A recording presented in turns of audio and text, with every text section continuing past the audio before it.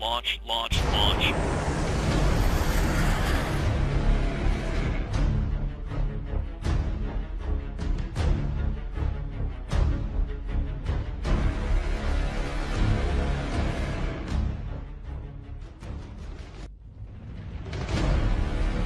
A new Russian design concept for a loyal wingman-type drone has been unveiled, marking the country's latest aspirational foray into unmanned combat air vehicles, UCAVs.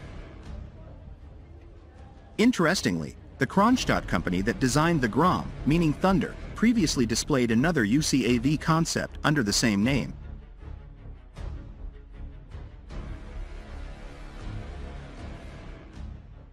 However, the new fighter-like version of the Grom is very different, apparently stressing raw performance, especially in the transonic realm, over low observable features and endurance.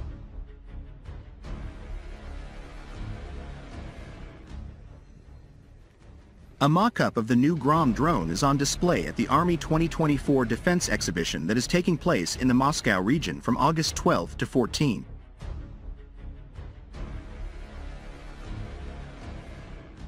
Unlike many modern UCAVs, the overall design of the Grom has a lot more in common with a Cold War-era tactical jet, with a cropped delta wing and a conventional tail section with horizontal stabilizers and a vertical fin. The fin mounts a distinctive fairing at the top, perhaps intended to contain a satellite communications antenna as found on some business jets, while another fairing is located at the root of the fin, which is a far more common feature on tactical aircraft, often containing a landing chute and/or electronic warfare gear.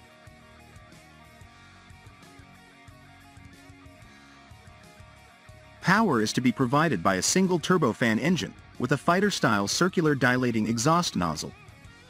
The engine is fed by an unusually small trapezoidal-shaped air intake on top of the rear fuselage. A dorsal intake was also used on certain Soviet-era jet-powered drones, such as the Tu-141 Strij and Tu-143 Rays, both of which have appeared in Ukrainian use in the current conflict with Russia, repurposed as one-way attack drones. In fact, the new Grom's configuration is most reminiscent of these aircraft, as well as the much larger Tu-22 blinder.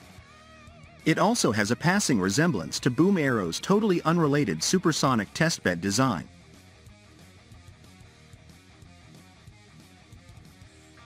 According to some reports, the power plant will be the AI-222-25 two-shaft turbofan used in the Yak-130 Mitten jet trainer. This engine is not normally fitted with an afterburner, but this is an option and might be chosen for the Grom.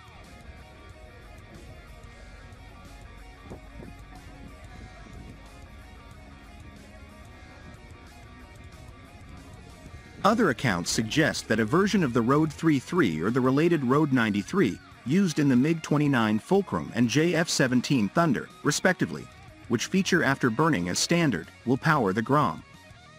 Based on the appearance of the exhaust nozzle, one of these last two engine options would appear more likely.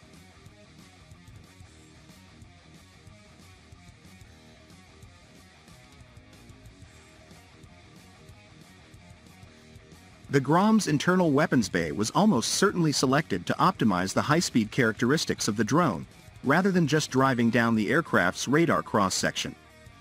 Provision will also be made for the carriage of stores under the wings, which would affect performance. The retractable landing gear is of the conventional tricycle type.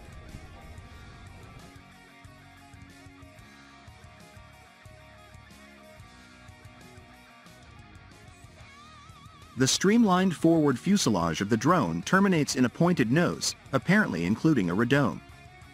There is currently no sign of any electro-optical sensors or related apertures, although these would presumably be added at a later point. Visible around the nose are certain white painted panels that may be intended to represent conformal antennas of the kind associated with electronic intelligence sensors, or perhaps a side-looking airborne radar.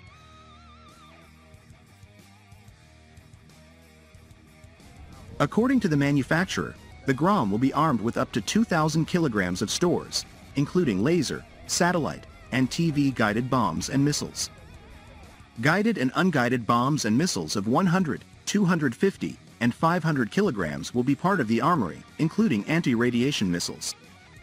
A graphic provided by Kronstadt shows 4 underwing pylons, as well as the internal weapons bay, although these were not fitted to the mock-up.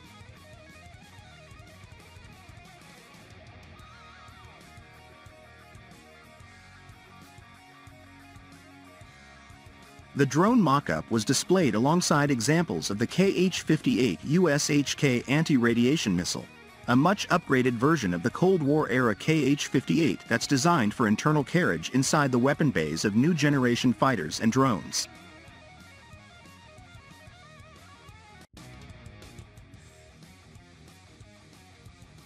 The specifications of the drone, as outlined by Kronstadt, include a maximum altitude of 12,000 meters, a maximum speed of 1,000 kilometers per hour, a cruising speed of 650 to 800 kilometers per hour, and a range of up to 700 kilometers. Unconfirmed reports put the maximum takeoff weight of the drone at 7,000 kilograms, although this may well simply be based on the weight of the original Grom design. In terms of the Grom's role, Kronstadt describes its vision of the drone, working as a wingman in the forward echelon in cooperation with manned aviation, where its missions would include detecting and attacking ground-based air defense systems, reconnaissance, and attacking land and sea targets including beyond the front lines. Overall, the design of the new look Grom appears to be optimized for high speed and maneuverability, rather than low observability and endurance.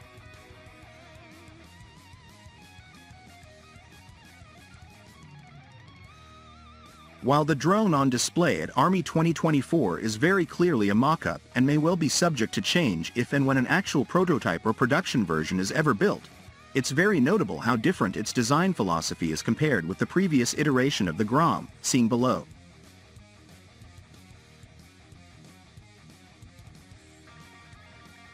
The original Grom, first unveiled at the Army 2020 exhibition, was also a UCAV but was similar in shape to other modern designs. These included the Airbus Barracuda, General Atomics Avenger, and especially the XQ-58 Valkyrie.